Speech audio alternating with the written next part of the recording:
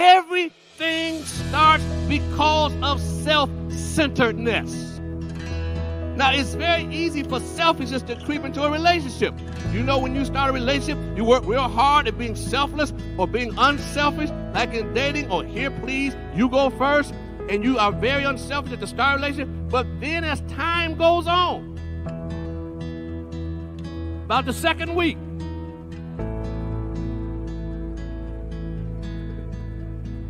selfishness begins to creep in. Would you agree we put more energy into building than into maintaining? We will work to impress, but not to keep.